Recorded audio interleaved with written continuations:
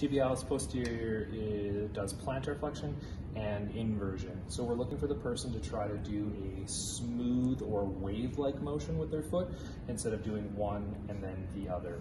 So can Adam go ahead and do that? Excellent. So what I'm going to be trying to do is, again, holding on to the tibia with one hand and my grip going around the midfoot. So I'm going to ask him to bring it up slightly. Okay, don't let me move you.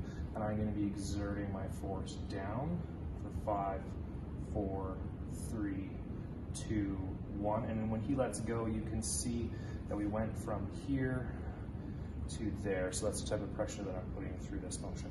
Okay, I'm going to ask him to bring his foot up through that. So plantarflexion and inversion. Good. So there is our concentric.